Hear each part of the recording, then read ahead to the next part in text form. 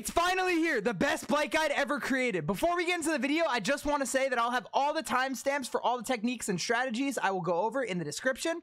And I also stream live on Twitch at PepsMD from Thursday to Monday at 5:30 EST, so be sure to check me out there for some juicy live gameplay. I'm gonna go out on a limb and say that you've all read Blight's powers description and know that his power Lethal Rush has 5 rushes, and you use his rushes to bounce off objects to chain hits, but just in case, here it is right now. You can pause it on screen if you want.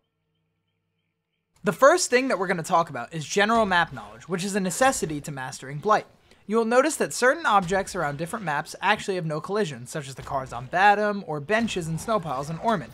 These objects can actually be used to your advantage towards converting a hit on a survivor.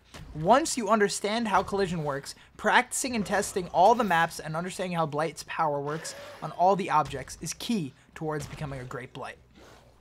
Remember, you are just learning the killer, so don't let little things like this frustrate you on your path to becoming a god. I want to quickly go over add-ons. I highly recommend using the Blighted Crow and Blighted Rat add-ons that increase his speed per rush used. And this is the equivalent of running double recharge on Nurse, and it is known as the competitive add-ons for Blight. There are other good add-ons for Blight, though, such as the Alchemist Ring and Compound 21.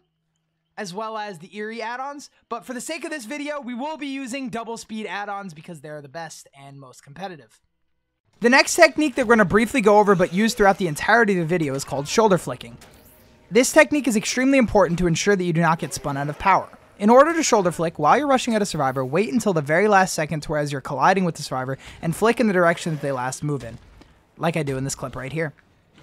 This secures a hit every single time. Moving on to the hug tech, a super easy technique that allows you to lose collision with almost every tile in the game. To hug tech, you simply rush at an object, and on your second rush or more, hug the object, look down, and rush, and you'll be able to slide off the object with 0 collision. Be sure to test this on all objects because it may be slightly more difficult to pull off on certain objects as opposed to other tiles. Now we're getting to the most juicy part of the killer, the most important part, bump logic. Bump logic is all about using your brain. Bump logic is using all or almost all of your rushes effectively to secure hits on tiles instead of blindly flicking.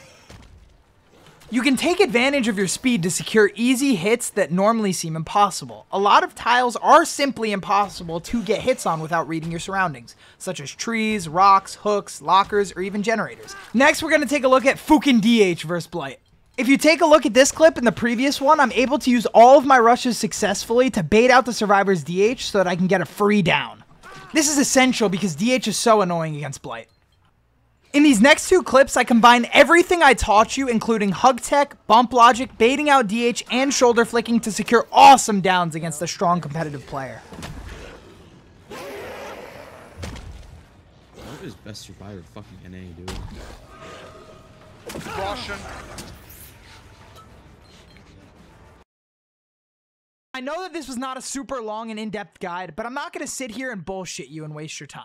These are the tools that will help you get insane at Blight. Now the rest is all up to you guys. I hope you enjoyed the video. If you did, drop a like and smash that sub button. And happy Blighting!